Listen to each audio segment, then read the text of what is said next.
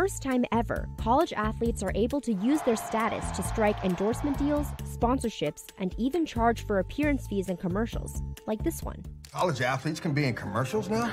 Dr. Pepper, it's the one DJ deserves. Last July, a new NCAA policy allowed college athletes to start earning money on endorsements, after pressure from state lawmakers and a related Supreme Court ruling that warned the NCAA that broadly limiting athlete compensation would violate antitrust laws. There's this batch of 500,000 student athletes every year that can now monetize their name, image, and likeness. And so I think overall you do have a market that will grow into a multi-billion-dollar market. Open Doors says brands are on track to pay over $579 million to student athletes in the first 12 months since the Supreme Court ruling. I've been able to do some really cool things in the past few months since the rule change. I've gotten to work with some amazing brands. Yasso Greek yogurt bars are one of my favorite mindful indulgences. So how exactly are these new rules playing out in this new era for college sports? And what are student athletes doing to cash in? College athletes have long been classified as amateurs by the NCAA, even as they helped generate billions for their colleges and universities. The rule change allowing college athletes to profit off of their name, image, and likeness, or NIL, came after years of mounting legal and political pressure. There was a handful of states led by California that pushed forward legislation at the state level that would allow college athletes to sign endorsement deals. And in order to get ahead of college athletes in one state being able to profit off their name, image, and likeness and not others, the NCAA changed its rules. So far, 28 states have adopted legislation that gives student athletes more control over their NIL. It basically says that if your state has a law that lets you profit from your name, image, and likeness, go ahead. If your state doesn't, you can still go ahead and do it, but under the limitations that the NCAA is going to set. The new policy impacts more than 480,000 athletes across the NCAA's 3 divisions. Open Doors, a sports technology company that helps navigate athletes through this new landscape, says that some of the highest profile athletes have made over $100,000 in the first 6 months since the new rules took effect. For instance, Paige Beckers, a basketball star at the University of Connecticut, became the first college player to sign an endorsement deal with Gatorade. I won National Gatorade Player of the Year in high school, and that's when our relationship kind of started. The financial details of the deal weren't disclosed, but Gatorade said it is a multi-year partnership. Jim Cavall is the CEO of Influencer, a mobile app that is helping over 100,000 athletes build their brand on social media and navigate the new NIL landscape. Part of gaming it is you got to do social media and your brand like an influencer does. Most athletes think it's just about playing well on the court, but it's both. When you do both, that's when you can explode this thing. Influencer says the average deal size for student athletes on its platform is around $1,100. You see a handful of athletes actually make 6 and 7 figures pretty fast. But then you see thousands of athletes do $20 t-shirt deals with Barstool.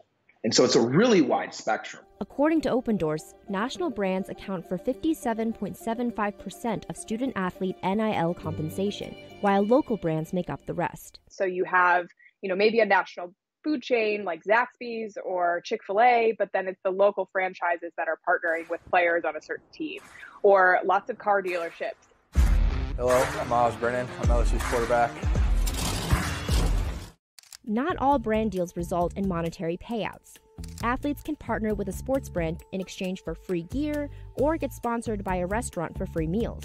And there are, other athletes that have been able to have smaller deals as well, where it's maybe, the Arkansas offensive lineman, they get a gift card to a restaurant and they post about it and they rave about the meal online.